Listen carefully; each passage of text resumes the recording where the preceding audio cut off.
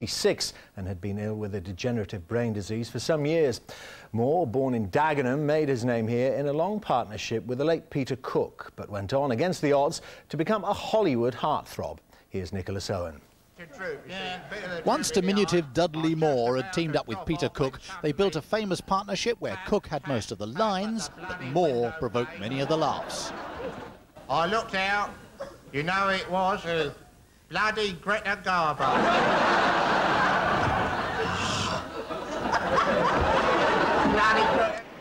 Hollywood stardom beckoned. Moore pursued Bo Derek in 10 and got an Oscar nomination for playing the cuddly drunk in Arthur.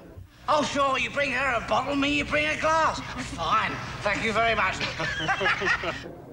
It's terribly sad because for 40 years I knew him, and whether you saw him in a room you smiled, you saw him on the screen you smiled. He made an unparalleled contribution to comedy. His acting successes, though, tended to obscure his great talent as a jazz musician.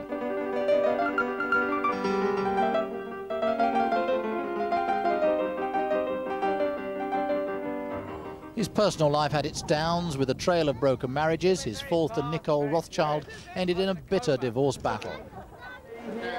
3 years ago, Moore began suffering from a rare brain disorder, very evident when he received a CBE at Buckingham Palace last November.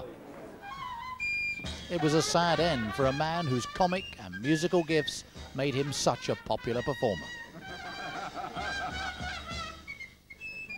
Nicholas Owen, ITV News.